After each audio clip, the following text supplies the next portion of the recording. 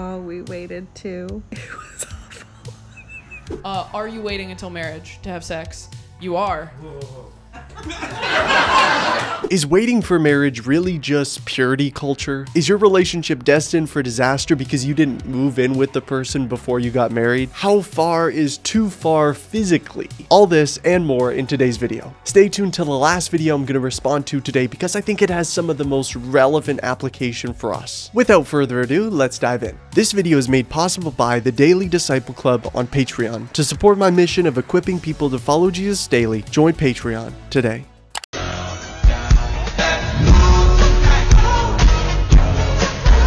So I was really sad for this couple because I once was this couple, and then I saw this comment. Oh, we waited too. It was awful. There's nothing like the regret of abstinence, the regret of true love waits. The regret of not just having sex. Okay, so personally, I would not make a video like the one that she was reacting to. It was just kind of weird and cringy. It's like, why are you doing those dances? Like, you're just trying to get clout, basically, trying to get people's attention. I get you're excited, but I don't know. To me, I'm like, you can verbalize it in a different way than making that video, but it's fine. Whatever, make the video that you want to make. That's cool. Now, she's making fun of this couple for waiting because it isn't worth it, and it won't be that good, and it will actually be awful. It actually could be awful. And I think that a lot of this comes out from the mentality of purity culture. Like, they were told, if you wait for marriage, then you'll have this great, fulfilling relationship and all the things that come from that. And then when they have these expectations, they go into these unbiblical expectations. They go into waiting, and they're kind of this pragmatic, oh, well, if we wait, if we put it off for now, we'll get this jackpot at the end of the rainbow. But then they didn't experience that. And they're like, whoa, what was the deal with all this? And I get that. That's one of the lies of purity culture. But I think it's important that we define what is and isn't purity culture as we're talking about saving ourselves from marriage. Because I see a lot of evangelicals and atheists and people that are now deconstructing Christians say, oh, you know, purity culture, it's all these kind of outdated ethics from the Bible saying that you need to, you know, wait for sex when you're married and all this. And I'm like, hey, that's not actually, like, maybe you can call that purity culture, but that's just traditional biblical ethics. That's actually in the Bible. To me, as a Christian, when I talk about purity culture and some of the negative things that come with that, I'm talking about things that are extra biblical, the things that were do's and don'ts that were promoted to bolster your relationship, or that you have this kind of great relationship in the end if you just waited it out and, you know, God would give you what you deserve and all this. And I'm like, that's not biblical. That's not why we wait. And also this kind of shaming that was accompanied with purity culture, this lack of redemption and an understanding of Christ's redemption. I'm like, yeah, I don't want any of that. That's not biblical. That's not good. But then we look at the Bible and we see, okay, hey, look, we're supposed to flee sexual immorality. So God actually does have a standard. So for the Christian, there's this twofold perspective. It's that we are commanded by God to flee sexual immorality, but at the same time, we have all fallen into sin and all have become impure and are in need of Christ's redemption. So whether you've waited for intimacy your whole life, or maybe you've stumbled in the past and have encountered Christ's redemption, for both groups, it's important that we understand that our motivation here is key. Why are we seeking to honor God with our sexuality? Are you doing it because you think it's your ticket to secure future blessings? Or maybe get in God's good books? Or maybe even contribute to your own salvation? It won't. So why do we pursue the things of God? I often think of a criminal who stands before a judge after committing many,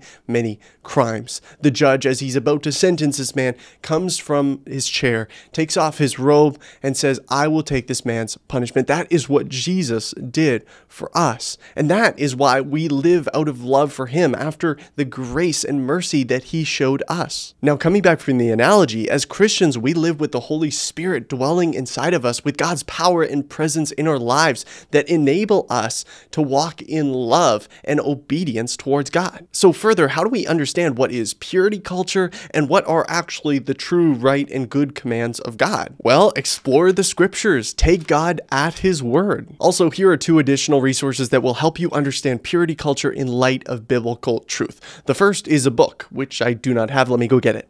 Okay, I got it here. So it's called Pure by Dan and Sarah. I don't know if that's how you pronounce it, but why the Bible's plan for sexuality isn't outdated, irrelevant, or oppressive. This is a solid read. And also a video that I did on I Kiss Dating Goodbye, one of the most controversial Christian dating books in history that many believe set the groundwork for purity culture. You're going to want to watch it. You should live together before you get married, definitely, and you should also live together before you get engaged.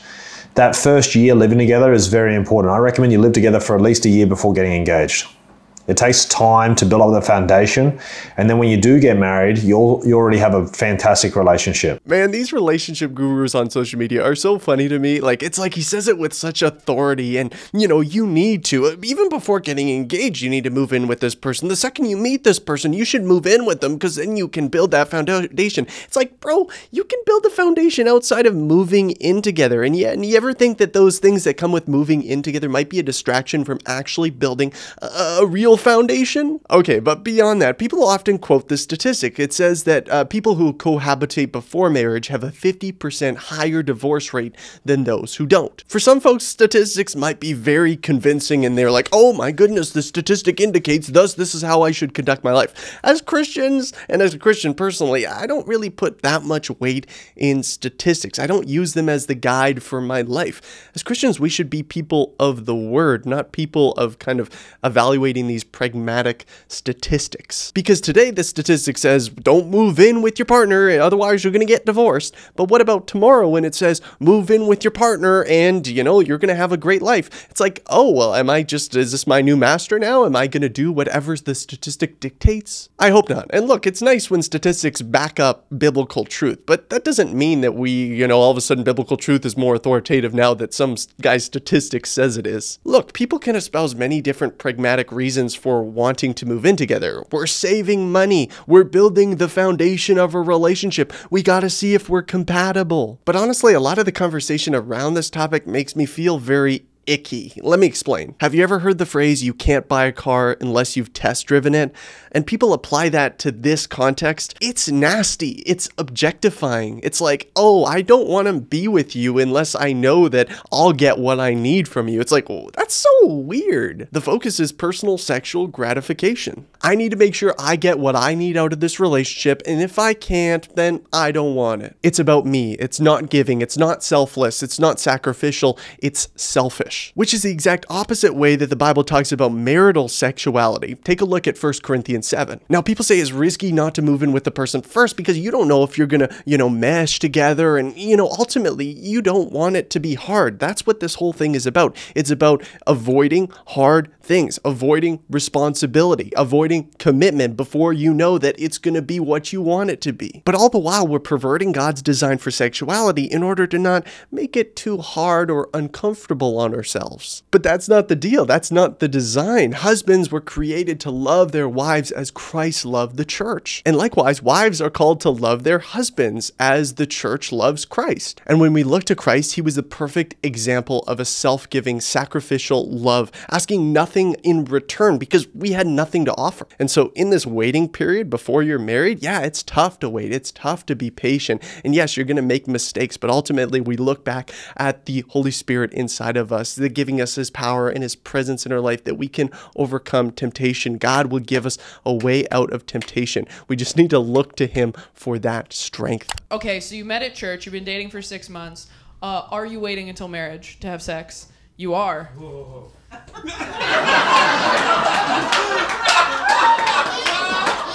I'm glad someone said it.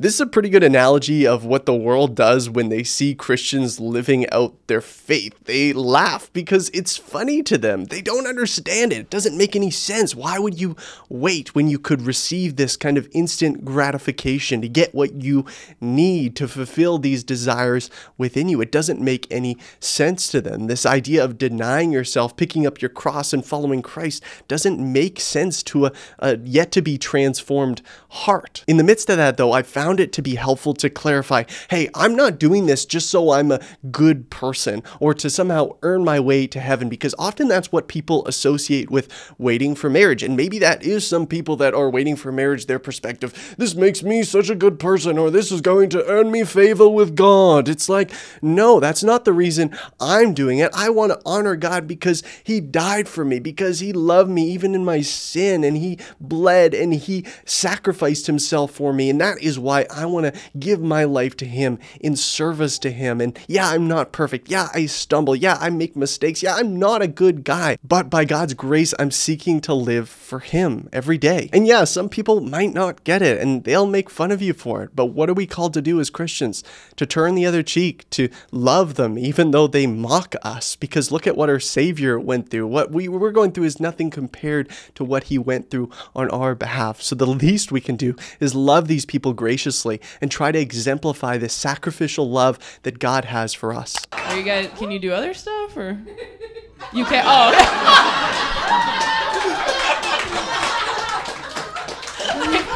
I love you.